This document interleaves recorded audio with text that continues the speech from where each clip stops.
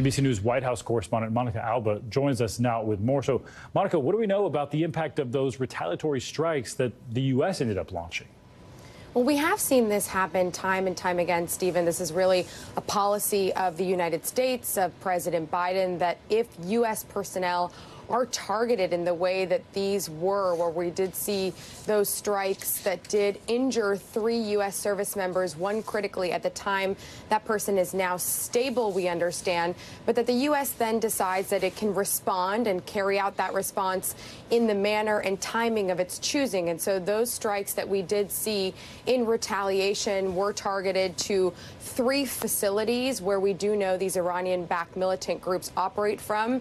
And so the U.S. and defense officials believe that that was successful in terms of eliminating some of the threat there and really targeting some of the key infrastructure that makes these kinds of strikes possible. Now, what's significant here is really the timing of all of this and how quickly this response came, because sometimes you see some provocations and then there are days in difference before you see any kind of a response. But this one was really carried out quite swiftly, again, because specifically U.S. personnel were targeted and injured, Stephen.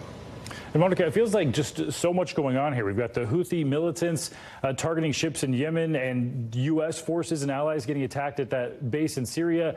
It's worrying, to say the least, and adding to this already difficult situation. So how is the Biden administration responding here? And is there any insight on how this could continue to play out? Exactly. We're talking about these different groups. We're talking about these different strikes. But this is not happening in a vacuum. And a lot of it, of course, is connected, according to these groups, to what is happening with the war between Israel and Hamas. And some of these Iranian-backed groups say specifically they're targeting the U.S.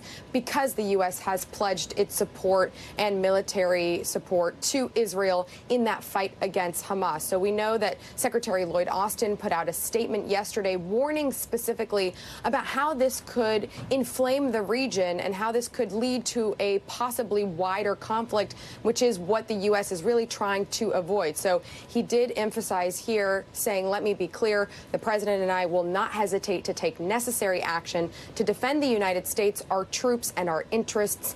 There is no higher priority. And again, the reason this is significant is because we have now seen more than 100 attacks on U.S. troops and really on their bases since the start of the Israel-Hamas war. Since mid-October, you have seen 49 of those in Iraq, 56 in Syria, again, targeting those U.S. forces. And that is what is so concerning here to the president and the Biden administration, Stephen. Certainly a lot to keep our eye on. And we've heard many times now Israel not likely to change unless more pressure comes from the outside. And on that front, we understand that Israeli Prime Minister Benjamin Netanyahu, his most senior advisors, met with White House and State Department officials in Washington yesterday. Israeli military leaders signaled that they expect the war to go on for many months. Separately from that meeting, do we know what ended up coming out of those talks, and if that meeting itself could be a signal of some growing impatience for the White House and how Israel is conducting operations in Gaza? Well, it is certainly a continuation in this pattern of these close talks that we have seen between U.S. and Israeli officials. This was a key minister in terms of strategic affairs, Ron Dermer, who came to Washington. He met with Secretary Blinken. He met with National Security Advisor Jake Sullivan. And we understand that they really discussed a couple of things. Number one, they did discuss how they would like to see Israel ideally move its high-intensity operation into one that is now more specifically targeting Hamas leaders. Secondly, they also discussed, of course, the humanitarian crisis and how really the care of civilians is something that the U.S. is really pushing for.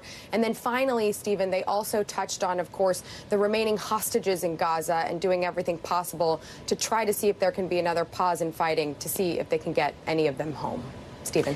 Yeah, and the Biden administration hearing a lot from Americans on that front as well. Monica Alba, thanks so much. Thanks for watching. Stay updated about breaking news and top stories on the NBC News app or follow us on social media.